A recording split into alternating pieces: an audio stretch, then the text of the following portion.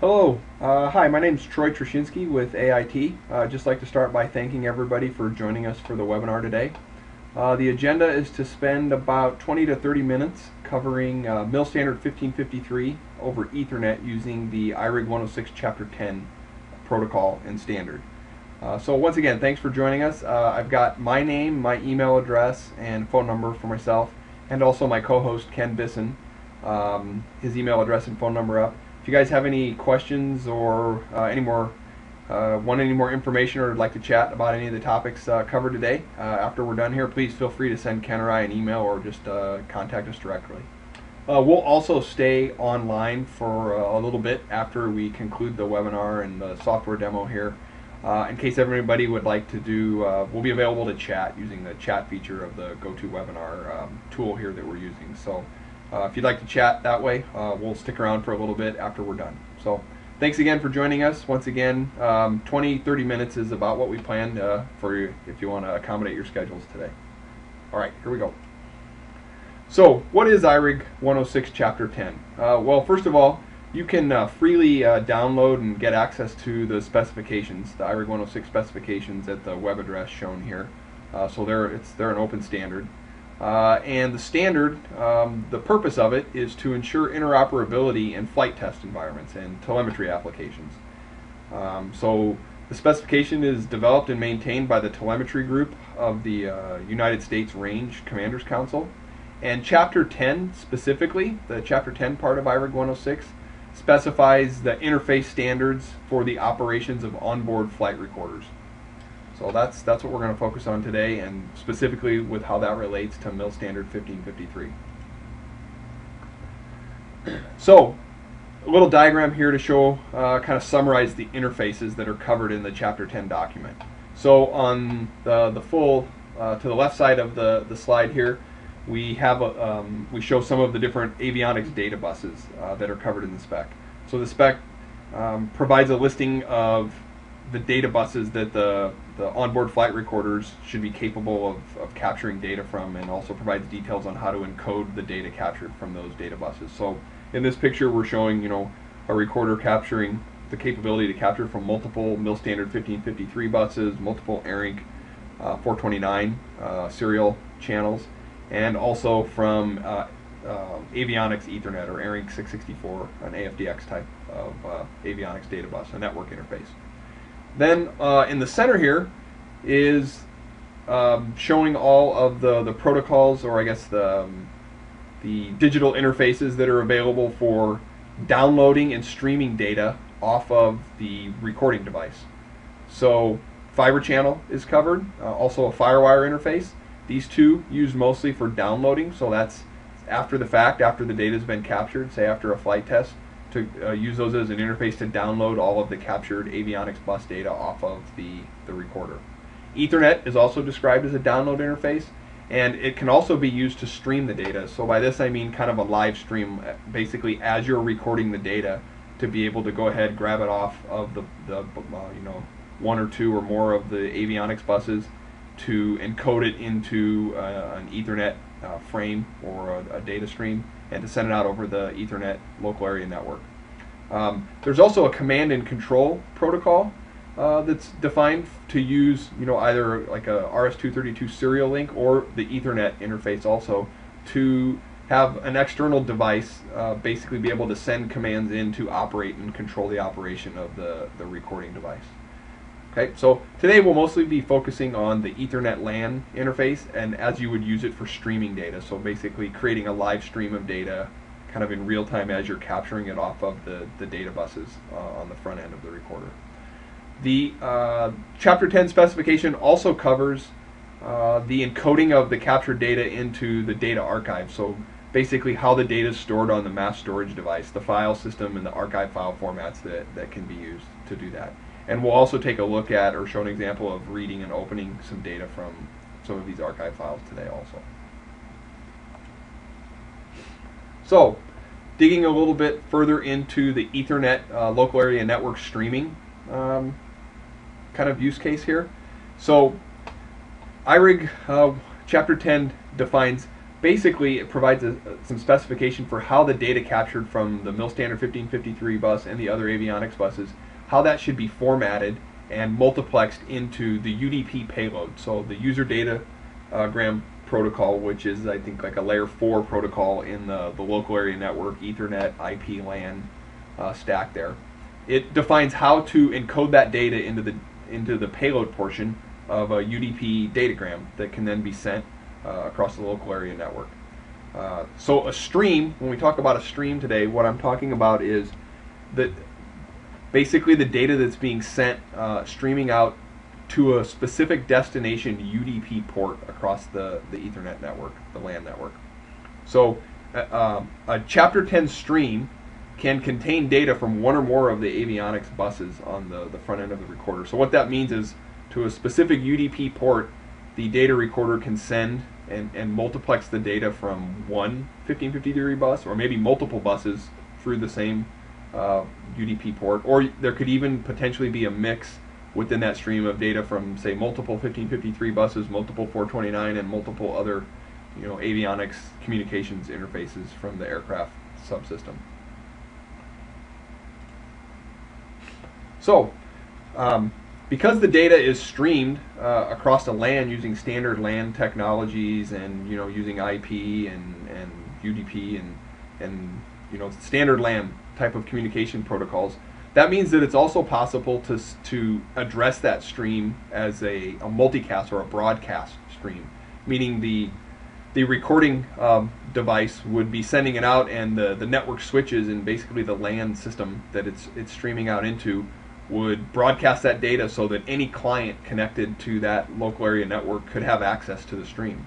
And all those clients could also have access to that stream of avionics bus data simultaneously. So they could all the clients on the network that chose to go and capture that stream could be looking at that data while another client on the network is doing the same thing.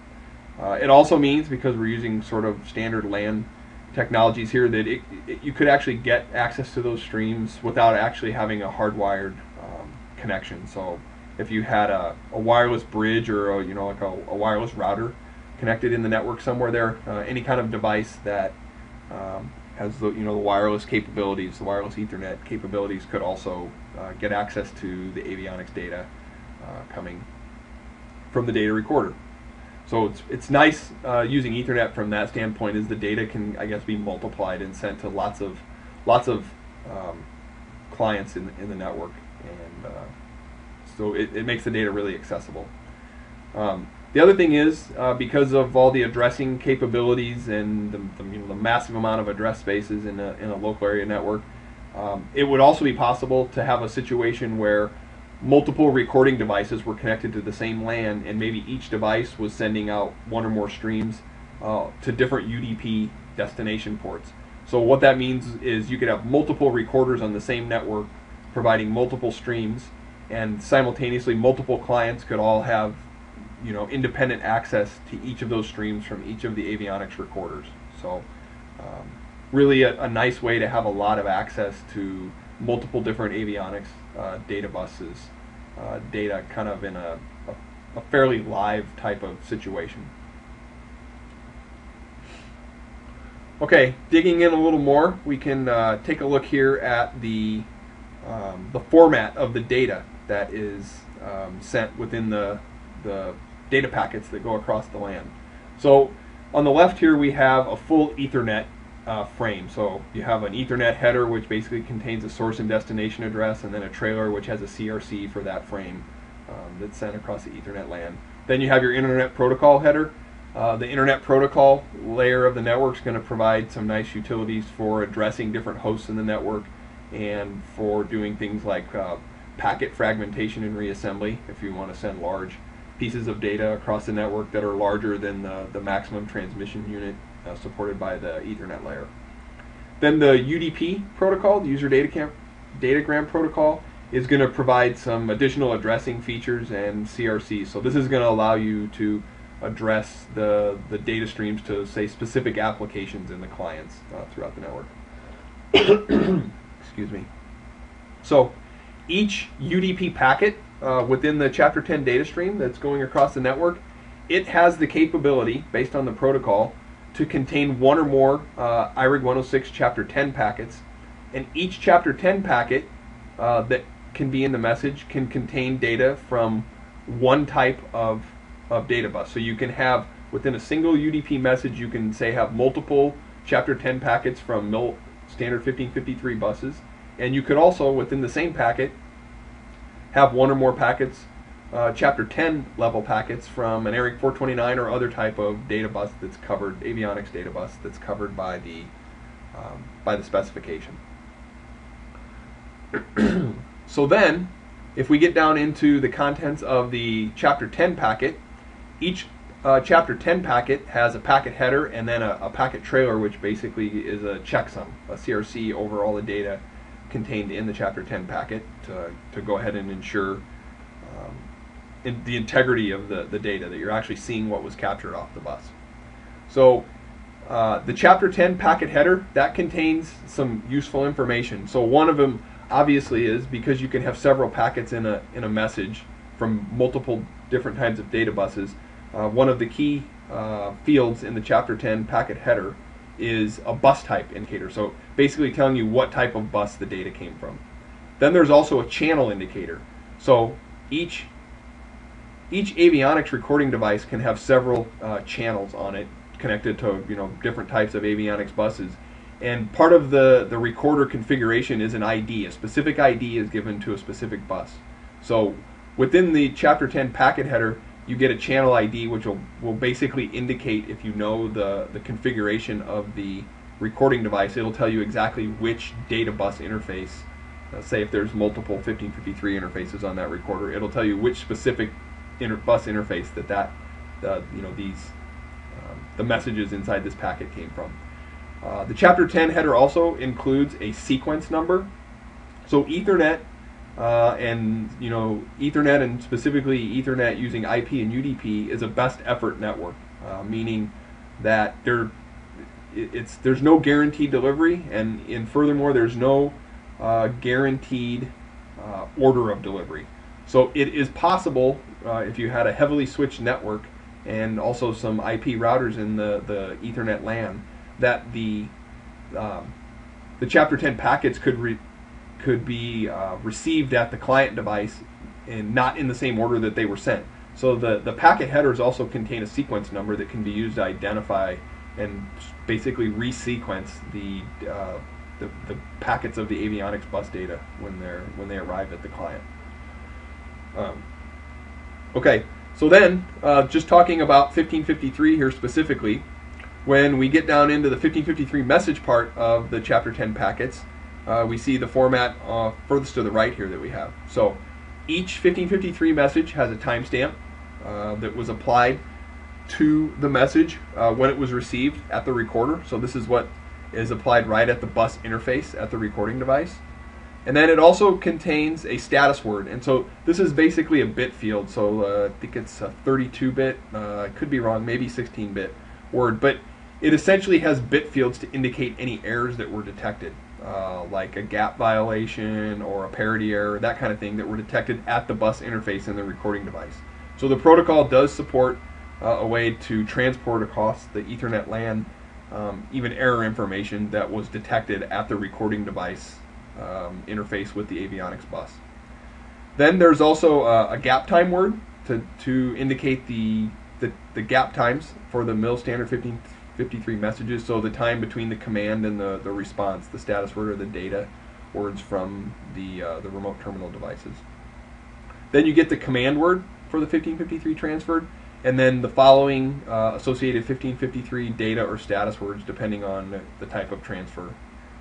Was it a remote terminal to remote terminal, or a bus controller to remote terminal, or vice versa type of data transfer. So really, for each 1553 message transfer, you really get pretty much all of the information that you can determine with a standard, recording, error detection, bus recorder type of interface at the avionics recorder.